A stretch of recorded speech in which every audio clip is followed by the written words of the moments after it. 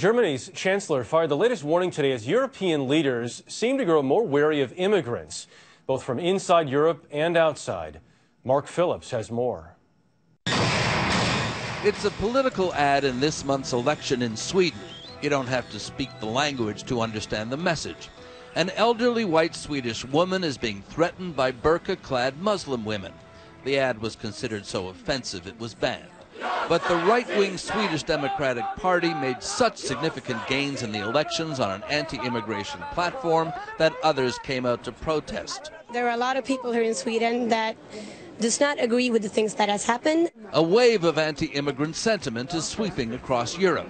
The forced expulsion from France of 8,000 Romanian gypsies so far this year is just the most visible example.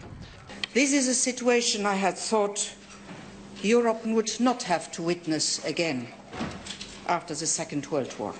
And in Germany, Chancellor Angela Merkel, sensing the public mood, today hardened her stand against immigrants who fail to adopt German values, code for Muslims. They have to obey our laws, she said, including the laws on the rights of women. As recent waves of immigration, legal and illegal, have come in from Eastern Europe and from Africa and the Middle East, public opinion polls have shown a demand for stricter controls.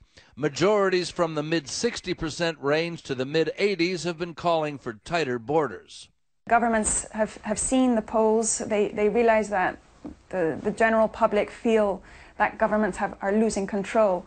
And so there has been, I think, a number of rather desperate attempts to appear strong to populations. Yet the migrants are still arriving, these by boat in Spain. And the anti-immigrant reaction is still growing. Mark Phillips, CBS News, London.